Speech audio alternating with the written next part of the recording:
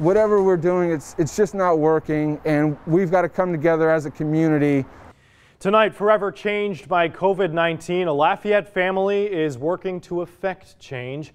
Their message is simple: mask up, y'all. David Garisco died earlier this month of COVID-19. He leaves behind a family who says they've been discouraged at the lack of compliance with the mask mandate in Lafayette, even at a funeral home.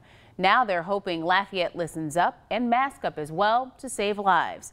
Katie Easter shows us how. Katie?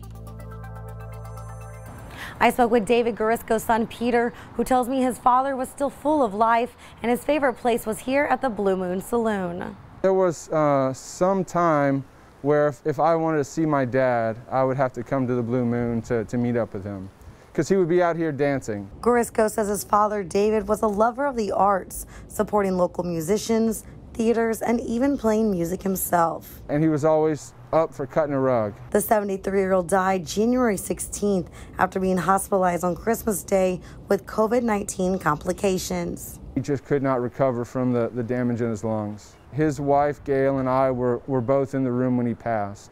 And that's of some consolation to the family, that we were there to tell them that we all love him, that we were all going to be okay, and that it was okay for him to go. Garisco says the hardest part is seeing people without masks. It's infuriating. Without a doubt, throughout your day, you will see bad behavior.